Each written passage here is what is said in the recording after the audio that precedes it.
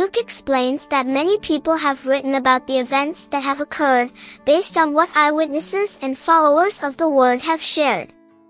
After carefully investigating everything from the start, Luke decided to write an orderly and accurate account for Theophilus. His goal is to help Theophilus be certain about the truth of what he has been taught. In the time of King Herod, a priest named Zacharias and his wife Elisabeth were righteous but had no children because they were old and Elisabeth couldn't conceive. While Zacharias was serving in the temple, an angel appeared and told him that Elisabeth would have a son named John, who would be great in God's eyes. Zacharias doubted this because of their age, so the angel made him mute until it happened. Elisabeth later became pregnant, and she praised God for his favor. This is Mary. Mary lived about 2,000 years ago in Israel, in a town called Nazareth. One day, when she was alone at home, a messenger from God appeared to her, an angel.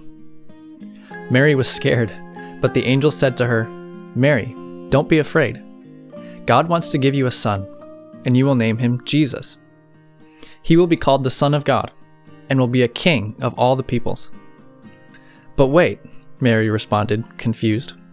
"How can that be possible, since I've never even slept with a man before?" "God himself will be the father, and his spirit will cause you to become pregnant." "Well then," Mary replied, "I trust in God, and I believe that what you said will happen." Mary was engaged to a man named Joseph. When he found out that she was pregnant, he was really upset. One night he was thinking it over. "The child isn't mine, but what should I do? I could publicly accuse Mary of committing adultery, but then she would most likely be sentenced to death. Maybe it would be best to just leave her secretly and quietly slip away." While he was thinking about all of this, he fell asleep. He had a dream, in which he also was visited by an angel, who said to him, "Joseph, take Mary as your wife. She's telling the truth.